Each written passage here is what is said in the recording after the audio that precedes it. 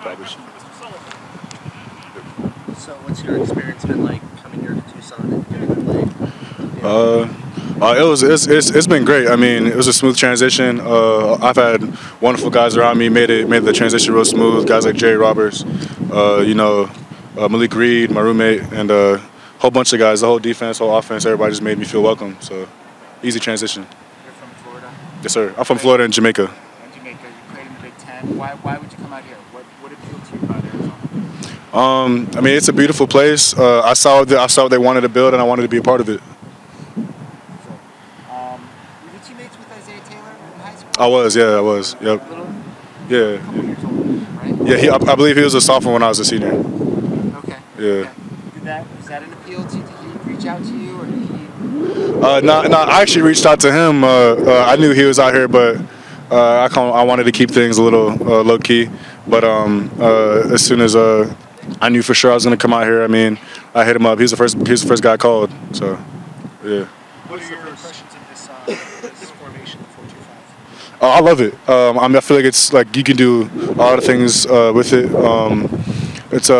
I feel like, I mean, when you look at the NFL, a lot of the NFL teams run the 4-2-5, so I feel like it's getting me ready for the next step. I think when we asked Coach Nansen what he's looking for in linebackers, he mentioned being able to run speed. Is that one of your strong suits? Yes, sir. I would say speed is one of my strong suits for sure. The Jerry, Malik, they got the thunder. I bring the lightning for sure. Gotcha. You're playing the will position, or are you also playing Mike? I play both. You play both. Okay. What did you play in high school and in Michigan? I played Viper at Michigan. I played both Mike and Will in high school. Okay, so you've experienced kind of all of those. Yeah. Is there a big difference between Mike and Will in this system? Not necessarily. I believe they're pretty interchangeable. They both have their own unique responsibilities, for sure, though. Yeah. Is it beneficial for everyone to kind of know everything? Oh yeah.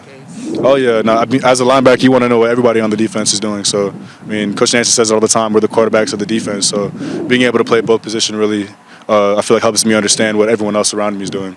How would you describe your playing style? My playing style, kind of like Jeremiah Usu-Karamoa from Notre Dame a couple years ago, I'd say. So that's one guy that I look at a lot, try to replicate. Active. Yeah, fast, flashy, for sure.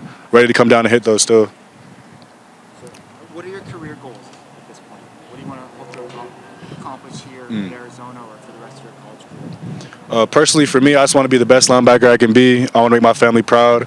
God willing, I would want to play in the NFL. That's been a dream of mine since I was a kid. And I feel like working hard with guys like Jerry, Kobe, Malik Reed, Amin Allen, the whole linebacker room, I feel like they've been pushing me to get to where I want to be. And I feel like if I just keep stacking those days, one after another, I'll make my dreams come true for sure.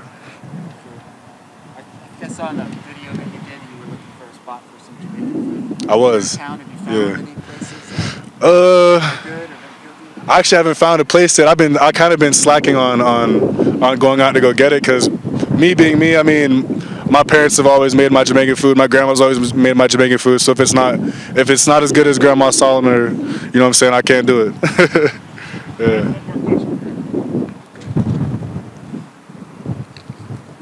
Thank you. Thank you. Appreciate it. CD Kitchen. See the kitchen?